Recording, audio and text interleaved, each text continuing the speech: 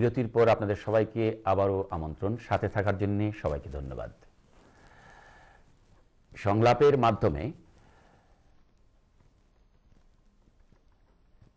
বাংলাদেশের বর্তমান রাজনৈতিক স্থিতিশীলতা ফিরে আসবে, না হলে বাংলাদেশ আফগানিস্তানে পরিণত হতে পারে বলে হুঁশিয়ারি করলেন ইউরোপিয়ান পার্লামেন্টের সদস্যরা। বিরোধী দলের ধ্বংসাত্মক অবরোধ কর্মসূচির সমালোচনা করে তারা বলেন, সরকারি দলের উচিত বিরোধী দলকে নির্বাচনে নিয়ে আসার জন্য পরিবেশ তৈরি করা। বৃহস্পতিবার ইউরোপিয়ান পার্লামেন্ট আয়োজন করে Bangladesh towards free and fair election শীর্ষক এক সেমিনারে অংশ নেয় আওয়ামী লীগ নেতা ও প্রধানমন্ত্রীর সাবেক উপদেষ্টা এইচ.টি. ইমাম, মশিউর রহমান, অ্যাডভোকেট আব্দুল মতিন খসরু এমপি, সাবের হোসেন চৌধুরী এমপি নেতৃত্বে একটি দল। আর বিএনপির কেন্দ্রীয় আন্তর্জাতিক সম্পাদক ডক্টর আসাদুজ্জামান রিপন, মাহিদুর রহমান ও যুক্তরাজ্য বিএনপির সভাপতি শায়েস্তা চৌধুরী কুদ্দুসের নেতৃত্বে একটি দল ও জামাতের মুখপাত্র সহ ইউরোপের বিএনপি ও আওয়ামী লীগের প্রায় 200 নেতাকর্মী এতে অংশ নেন। ইউরোপিয়ান পার্লামেন্ট এমপি মারিয়াট হারাই মুন্ডার্স পাবলো সেমিনারে বক্তব্য রাখেন। এ সময় সেমিনারের আয়োজক ডক্টর লাইমা আন্দ্রিকা প্রতি হিংসা ভুলে নিরপেক্ষ নির্বাচনের দিকে অগ্রসর হওয়ার কথা বলেন।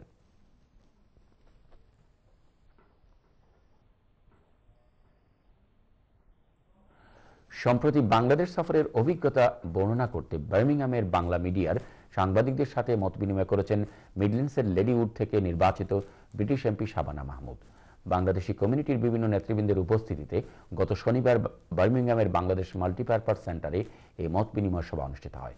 সাংবাদিকদের সাথে খোলামেলা আলোচনায় শাবানা মাহমুদ এমপি বাংলাদেশ সফরকালে তিনি প্রধানমন্ত্রী শেখ হাসিনা ও বিরোধী দলীয় নেত্রী বেগম খালেদা জিয়ার সাথেও সৌজন্য সাক্ষাতের বিষয়ে উপস্থিত সাংবাদিকদের অবহিত করেন।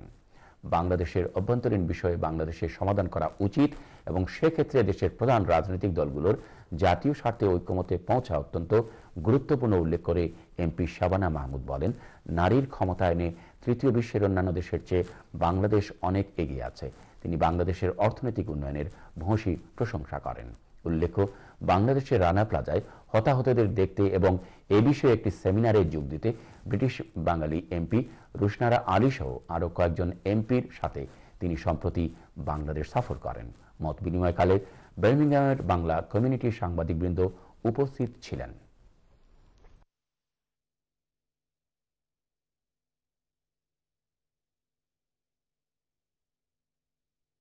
The next 11 nations that we expect to experience very, very fast economic growth and to become very prosperous countries. And Bangladesh is one of those countries. It's in the next 11.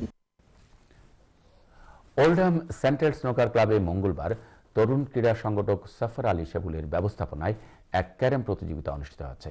আমাদের ওল্ডহাম প্রতিনিধি মওদুদ আহমেদ জানান, প্রতিযোগিতাটির উদ্বোধন করেন Oldham বারা কাউন্সিলের সাবেক mayor councillor Abdul Jabbar ও councillor Shuyeb Ahmed. একক এ প্রতিযোগিতায় বিশ্বের অধিক প্রতিযোগী অংশ নেন। ওল্ডহাম সেন্ট্রাল স্নুকার ক্লাবের ব্যবস্থাপক আনোয়ারুল হকের পরিচালনায় উদ্বোধন পূর্ব সংক্ষিপ্ত আলোচনায় অংশ নেন ওল্ডহামের বাঙালি কমিউনিটির বিশিষ্ট জনরা। উপস্থিত বক্তারা এ সময় এ ধরনের আয়োজন প্রবাসে বেড়ে ওঠা যুব সমাজকে অসামাজিক কার্যকলাপ থেকে বিরত রাখার পাশাপাশি দেশীয় সংস্কৃতি ও ঐতিহ্যকে পরবর্তী প্রজন্মের কাছে পৌঁছে দিতে সাহায্য করে বলে উল্লেখ করেন। আনন্দঘন ও উৎসবমুখর পরিবেশে অনুষ্ঠিত হয়েছে যুক্তরাজ্য আওয়ামী যুবলীগ টেমস সাইড শাখার সম্মেলন। বিস্তারিত থাকছে আমাদের ম্যানচেস্টার প্রতিনিধি তৈবুর রহমান শ্যামলের রিপোর্টে। আগামী জাতীয় নির্বাচনে সবাইকে নৌকা মার্কায় কাজ করার আহ্বান জানিয়েছেন যুক্তরাজ্য আওয়ামী যুবলীগের নেতৃবৃন্দ। গত সোমবার রাতে যুক্তরাজ্য যুবলীগ টেমস শাখার সম্মেলনে তারা এই আহ্বান জানান। সংগঠনের আহ্বায়ক ইকবাল সমুজের সভাপতিত্বে দেওয়ানুরের পরিচালনা শুরুতে পবিত্র কোরআন থেকে তেলাওয়াত করেন আব্দুল ওয়াদুদ। জাতীয় সঙ্গীত ও জাতীয় পতাকা উত্তোলনের মধ্য দিয়ে সম্মেলনটি উদ্বোধন করেন যুক্তরাজ্য যুবলীগের সভাপতি ফখরুল ইসলাম মধু। এতে প্রধান অতিথি হিসেবে উপস্থিত ছিলেন সিলেট মহানগর আওয়ামী লীগের শিক্ষা বিষয়ক সম্পাদক কাউন্সিলর আজাদুর রহমান আজাদ। বিশেষ অতিথির মধ্যে উপস্থিত ছিলেন যুক্তরাজ্য যুবলীগের সাধারণ সম্পাদক সেলিম আহমেদ খান, আনিসুজ্জামান আজাদ, দেলওয়ার হোসেন লিটন, ফজলুর রহমান ফয়েজ, আহমদ আলী। এতে আরও উপস্থিত থেকে বক্তব্য রাখেন ফজল আহমেদ সুমন, মিজানুর রহমান মিজান, নাসির খান শুয়েব, সৈয়দ সাদেক আহমেদ প্রমুখ। বক্তারা আগামী জাতীয় নির্বাচনে আওয়ামী লীগের বিজয় নিশ্চিত করতে সবাইকে ঐক্যবদ্ধভাবে কাজ করার আহ্বান জানান। সম্মেলন শেষে মোহাম্মদ ইকবাল সমুজকে সভাপতি ও দেওয়ান নূরকে সাধারণ সম্পাদক করে নতুন কমিটি ঘোষণা করেন ফখরুল ইসলাম মধু। ম্যানচেস্টার থেকে তৈবুর রহমান শ্যামল, চ্যানেল আই নিউজ। বিপুল উৎসাহ উদ্দীপনার সংগঠনের বিভিন্ন শাখার নেতৃবৃন্দ ও কমিউনিটির সর্বস্তরের মানুষের উপস্থিতিতে বার্মিংহামে অনুষ্ঠিত হল গ্রেটার সিলেট ডেভেলপমেন্ট কাউন্সিলের দ্বিবার্ষিক সম্মেলন। আমাদের বার্মিংহাম প্রতিনিধি আব্দুল আহাদ সুমন জানান, তুমুল প্রতিদ্বন্দ্বিতাপূর্ণ এই সম্মেলনে 273 জন ভোটারের মধ্যে 248 জন ভোটার ভোট প্রদান করেন। এতে নুরুল ইসলাম মাহবুব 133 ভোট পেয়ে নির্বাচিত হন। তার নিকটতম প্রতিদ্বন্দ্বী বর্তমান চেয়ারম্যান ব্যারিস্টার আতাউর রহমান পান 115 ভোট। নির্বাচনে বিনা প্রতিদ্বন্দ্বিতায় কোষাধ্যক্ষ পদে মোহাম্মদ ফিরোজ খান নির্বাচিত হন। নির্বাচন শেষে সকল প্রার্থী গ্রেটার সিলেট ডেভেলপমেন্ট কাউন্সিলে এগিয়ে নেওয়ার অঙ্গীকার ব্যক্ত করেন।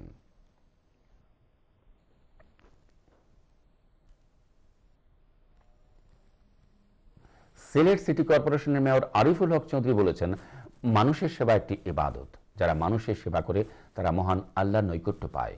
ইউকে প্রবাসীরা দেশের প্রতি বেশি আন্তরিক। তারা সব সময় দেশের সেবায় এগিয়ে আসেন।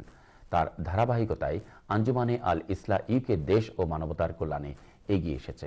আমাদের সিলেট প্রতিনিধি এফ এ মুন্না জানান, শুক্রবার সুবানীঘাটস্থ হজরত শাহজালাল দারুস-সুন্নাহ ইয়াকুবিয়া কামিল মাদ্রাসায় আঞ্জুমানে আল ইসলাহ ইউকের অর্থায়নে ও বাংলাদেশ আঞ্জুমানে আল ইসলাহর ব্যবস্থাপনায় সাভারের রানা প্লাজায় দুর্ঘটনায় ক্ষতিগ্রস্ত সহ অসহায় ও দুস্থ মানুষের মধ্যে ত্রাণ বিতরণ ও অর্থ প্রদান অনুষ্ঠানে প্রধান অতিথির বক্তব্যে মেয়র আরিফুল এই কথা বলেন। আল ইসলাহ সভাপতি মাওলানা হুসামুদ্দিন চৌধুরী ফুলতলির সভাপতিত্বে অনুষ্ঠানে বিশেষ অতিথি হিসেবে উপস্থিত ছিলেন আহলাদ শফিকুর রহমান চৌধুরী এমপি, আল ইসলাহ মহাসচিব অধ্যক্ষ মাওলানা একেএম মনোহর আলী, আঞ্জুমানের তালামি ইসলামিয়ার কেন্দ্রীয় সভাপতি নাজির আহমেদ হেলাল সহ অন্যরা।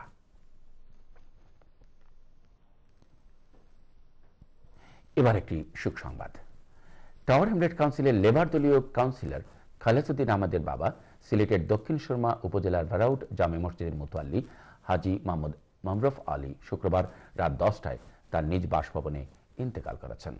ইন্না লিল্লাহি ও ইন্না ইলাইহি রাজিউন। মৃত্যুকালে মরহুমের বয়স হয়েছিল 80 বছর।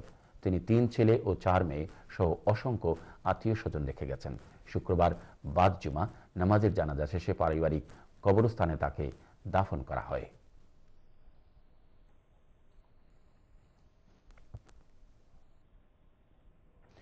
এই ছিল আমাদের আজকের আয়োজন। শেষ করার আগে আবারও জানিয়ে দিচ্ছি খবরের প্রধান প্রধান শিরোনামগুলো।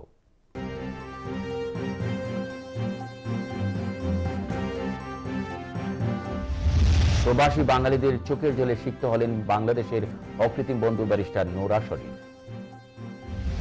সাদেক হোসেন খোকা মুক্তি ও নির্বাচনী তফসিল বাতিলের দাবিতে টাওয়ার হ্যামলেটস বিএনপির প্রতিবাদ সভা। চৌধুরী মঈনুদ্দিনকে ফেরত পাঠানোর দাবিতে এমপি এন্ডুলাবের সাথে ইউকে আওয়ামী লীগের সভা।